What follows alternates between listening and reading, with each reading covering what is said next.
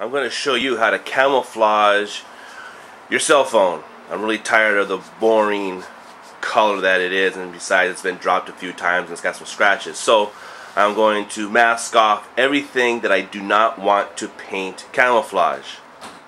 Well, as you see, I have the phone all masked off right now. There's that, the speaker, some extra buttons here, inside of the phone, all masked off. I do not want to paint that, obviously. Well, that's the first coat, painted black. Now I'm going to stripe it out with the tape, and then I'm going to paint it green.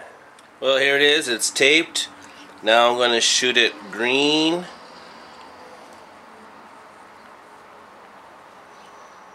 Here's the green.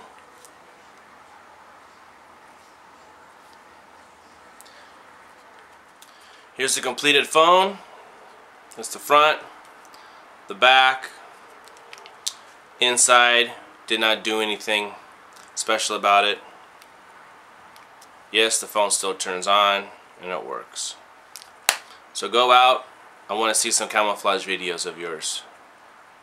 These are the prep tools I used to get the phone painted.